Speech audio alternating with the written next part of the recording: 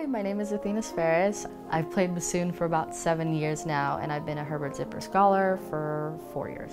That's like the most wonderful thing anyone could have ever given me, especially because it cultivated my interest in music completely. And when I remember sophomore year, I was interested in music history, and I said, what classes can I take? And they put me in an adult music history class on Tuesday nights for about 7 weeks, and I learned so much in that class. So that's one small example of the effort that Colburn's made to really give us, and us scholars especially, the opportunity to cultivate any interests we have.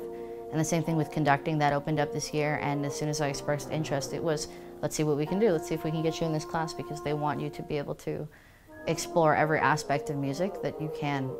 And Colburn itself is such a wonderful school, so being able to have that ability to move around and explore different classes here with such great teachers is a wonderful opportunity that I wouldn't have, especially with my financial situation at all. I would be able to take one class here, but this allows me to explore chamber music and orchestra and a bunch of different things.